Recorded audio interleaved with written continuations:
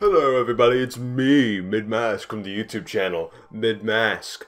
I hope you're ready because this is going to be probably a bit of a shorter video where we talk about...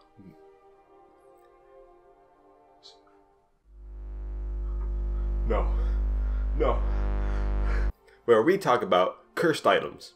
Cursed items in Dungeons & Dragons. If you are not really familiar with what they do and what they are an item. Once you hold on to it long enough, you attune to it, you become cursed in some way. And typically, this curse in Dungeons & Dragons, specifically in the 5th edition of Dungeons & Dragons, it can be a bit of a boring curse. In fact, the majority of the cursed items in 5th edition are just, if you watch Lord of the Rings, Sauron's ring.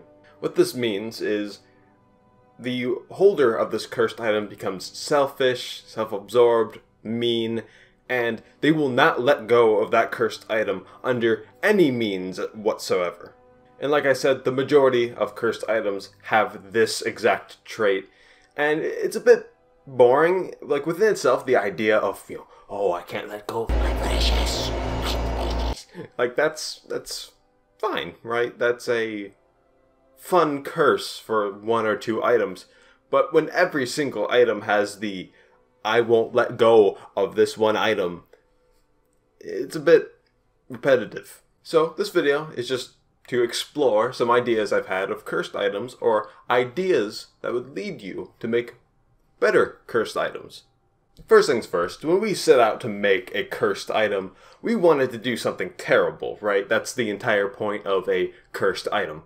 For example, why not have a cursed large warhammer that when you hold it, it boosts your strength and damage to ludicrous levels, but if you ever decide to unattune to it for whatever reason, it plummets your strength into feeble levels, -4 modifier, and you can't get your strength back unless you reattune to the hammer, or you use like greater restoration or even wish. This really adds that risk reward and that feeling of, oh, I am actually cursed. There is something really bad happening here. The hammer itself, its dark, deep magic, forces you to become reliant upon its strength and no longer yours. Almost in like a parasitic sense. And if that's a bit too much for you, right? That's a bit of a all or nothing sort of curse, and you want to do something a little more level. Maybe your party's only level 3 or 4, and you want just to give them a little item to give them a taste of what's to come. Why not give them an item that's a very just plain risk reward sort of item? Let me give you another example of this kind of cursed item. Why not have a cursed item, like a sword, that can do a critical hit, an 18, a 19, or a 20? That's pretty powerful, right?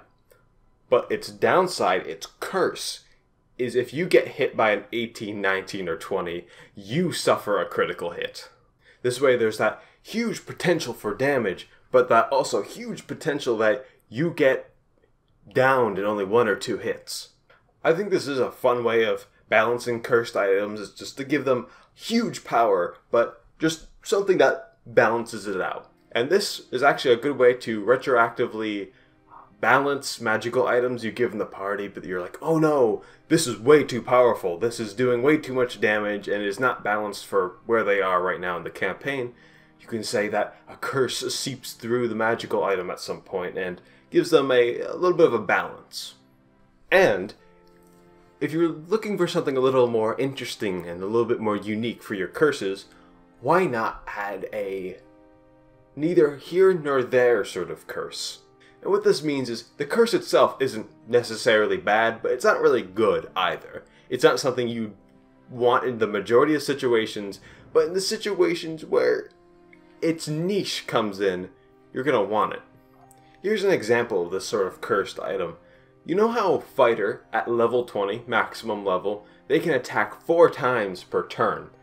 But why not give them a cursed sword that instead of allowing them to attack 4 times, it converts all of their 4 attacks into one massive all or nothing attack.